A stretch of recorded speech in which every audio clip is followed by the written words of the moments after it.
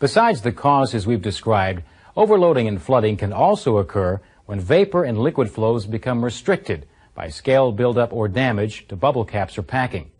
But regardless of the cause, operators must be able to identify the problem so that it can be eliminated. A number of indicators can be used to identify overloading or flooding, including column pressures and temperatures. The buildup of liquid can cause the pressure below the flooding point to rise. So the differential pressure across the column will increase. Also, since heat from the reboiler is basically blocked from rising, the temperature at the bottom of the column may increase as well. As a result, there may be a greater differential temperature across the column.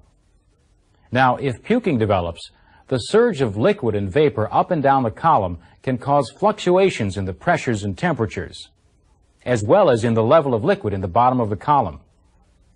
Also, liquid that's forced out of the top of the column can cause a sudden rise in the level in the receiver. Now, some of the more common methods used to eliminate a flooding problem involve temporarily decreasing the feed rate, the reflux rate, or both to reduce the amount of liquid in the column, and decreasing the bottom temperature to reduce the flow rate of vapor up the column. In extreme cases, it may even be necessary to shut down the column so that the problem can be corrected. If the feed rate to a distillation column is too high, overloading and flooding can occur. But the performance of a distillation system can also suffer if the feed rate is too low. For example, if the feed rate to the column in this system decreases, the level of condensed overhead vapor in the receiver and the level of liquid in the bottom of the column will start to drop. As a result, less liquid will be available for reflux and for circulating through the reboiler. If the levels continue to fall, control devices will reduce the takeoff of overhead product and bottoms product. To correct a low feed rate problem, the cause of the problem has to be identified. If a feed line blockage is detected, it must be cleaned out so that the feed rate can be restored to normal. If an instrument reading seems unusual, it should be reported. In the meantime, the feed rate may have to be controlled manually. In addition to feed rate problems, feed temperature problems can also affect some distillation systems. For example, the temperature of the feed entering this column should be close to the temperature at the feed tray.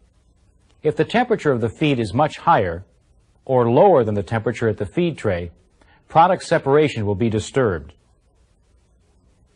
Problems can also occur if the feed mixture is contaminated with water or other foreign material. Depending on the temperatures in the column, water could vaporize and contaminate the overhead product, or settle to the bottom of the column and contaminate the bottoms product. Many of the problems that affect a distillation system can occur during startup. For that reason, operators should be on the lookout for problems such as improper feed rates and temperatures, instrument failures, and residue buildup in feed and product lines. In vacuum distillation systems, operators should also watch for leaks.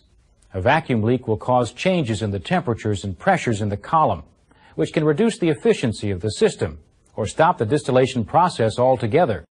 In this topic, we looked at how feed flow is controlled, and we examined some problems related to the feed system.